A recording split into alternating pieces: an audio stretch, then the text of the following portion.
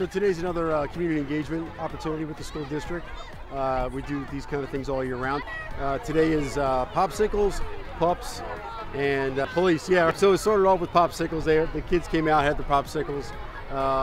Then the Pups came out, walking around, and we're just hanging out, talking to kids, asking them what they're reading, and they're telling us what they're doing. In Eastern New York School District, we have our own therapy dog. That's Sage. She's a black female lab. So Sage is handled by Officer Bull. Officer Bull is a police officer for Helen Township. She's a certified school resource officer. She's a certified therapy dog canine handler. There's two other dogs here, one other dog here, Canine Victory, who came from the same organization, Hero Academy, same breeder, same trainer. That officer, the handler, is from New York City. So they have three dogs that came from the same organization. They're not all litter mates, but there's other dogs throughout the county that came from the same organization, same trainers. Then we have the Sheriff's Department here with Canine Prince. Canine Prince is a bloodhound. Canine Prince is critical in this county. If we have a missing child, it is mandatory that dog is alerted. There's nothing can track better than a bloodhound. We have a dog that can track.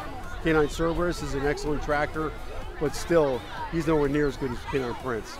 We also have our search and rescue team here. So they have a series of dogs that are trained with different things. This particular dog is also a tracking dog for live human scent and also cadavers.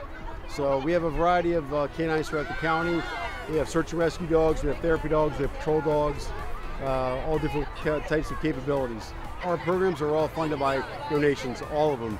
Our Canine Cerberus and Canine Sage in Helen Township have been funded by all donations. So we have the golf tournament, which raises a nice amount of money.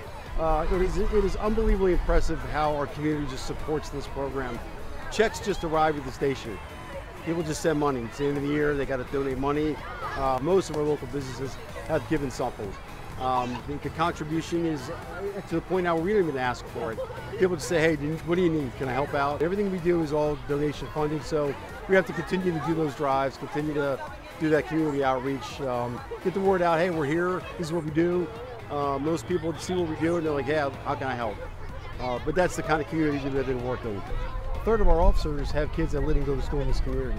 So there's whether there's a involvement through law enforcement, through coaching, other things we're involved in, there's a great connection.